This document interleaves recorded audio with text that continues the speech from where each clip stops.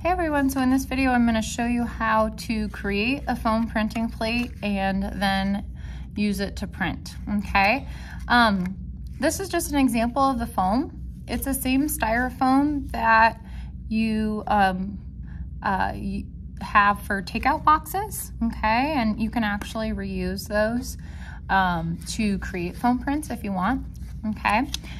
For this process, you will need a foam printing plate, okay, a full-size foam printing plate, and you're gonna need a ballpoint pen is the best thing for you to use to create your drawing, okay? So you're gonna create your drawing with a ballpoint pen on your foam printing plate, okay? And then you are going to use that to print, okay? So just so I don't waste an entire piece for this video, I'm just gonna use a tiny guy, okay? And I'll just make like a little snail character or something.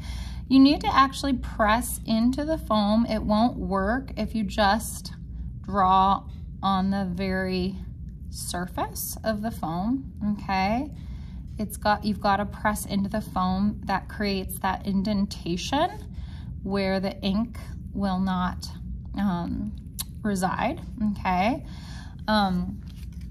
You don't want the ink to get into those indentations because the indentation is what creates the print, okay? And it'll make more sense when I actually start printing, okay? So let's make a little snail character. How do I want to do this? Do it like this. So this is what they call a foot on the snail. Okay. And then I'm going to come on up and give him his little eyeballs.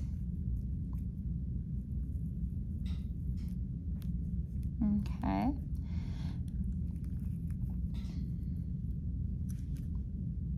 Those eyeballs are probably not going to turn out in the print, but you'll see what I mean when I print it, okay?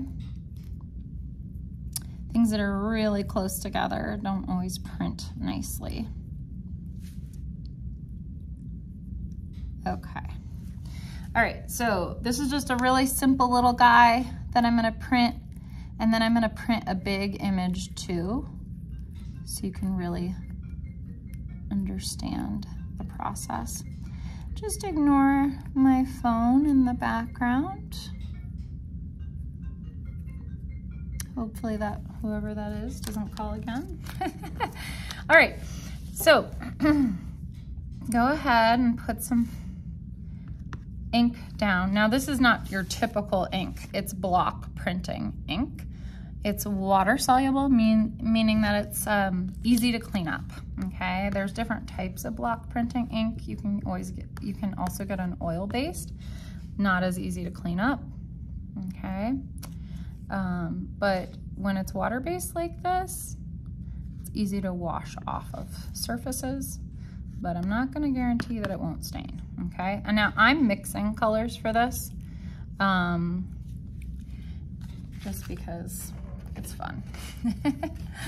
All right, so now I've got my ink on my plexiglass, okay? So this is a piece of plexiglass that I just put the printing ink on, and this is called a brayer right here, okay? So now I'm gonna take my brayer and I'm gonna roll the ink out. Now, since this is a really small print, I'm not actually going to use a lot of ink.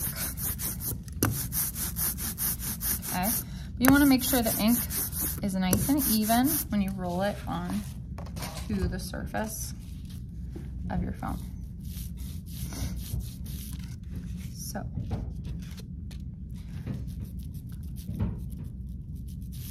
okay, got my little guy. Now, I'm going to take my piece of paper and I'm going to lay it on top of my inked piece of foam.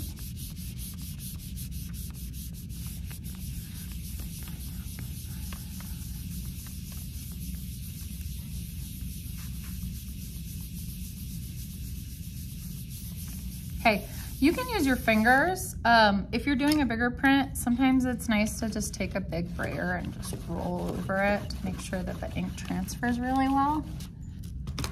Now I'm ready to pull it off. Ooh, okay, so this is what I was talking about. Remember how I said that the eyes, like the pupil with the circle, was too close together? So that is something that can happen when your lines and your shapes are too close together. They won't actually print very well. So this was actually a good learning experience, right, guys? Okay, I got to show you something that maybe you can prevent when you do your print. Okay, so now I'm actually going to show you. This is a print I've printed before. It's an abstract kind of pineapple that I made. So I'm going to print a big guy now. So I'm going to get just a little bit more ink on my printing plate, or I mean on my plexiglass. And then I'm going to go ahead and roll it out.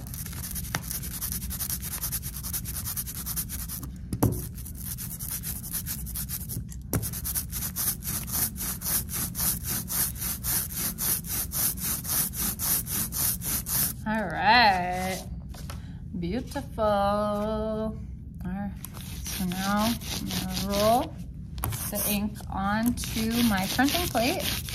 I'm gonna make sure it's nice and even. You wanna work rather quickly. If you don't work quickly, sometimes the ink will actually dry.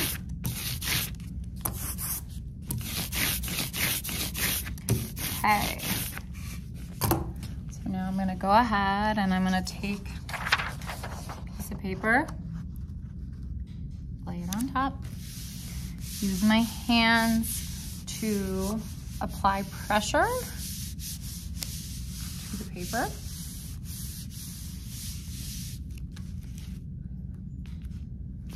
Now I'm going to take the brayer, just kind of roll over the surface to make sure I'm completely transferring the ink.